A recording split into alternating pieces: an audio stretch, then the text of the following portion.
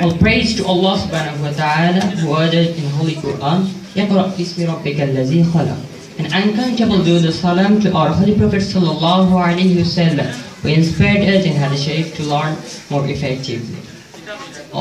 On today's auspicious occasion arranged by Nurul Haq Education Trust, NHET-UK, the president of this delightful occasion, and the chief guest, the central attraction, Mr. Afomo Ataul Gani, President, Nurul Haq Trust Education, NHET-UK.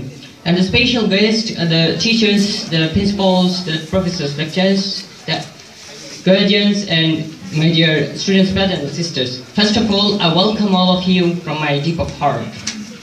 And especially thanks to the trust who made us inspired to learn more effectively.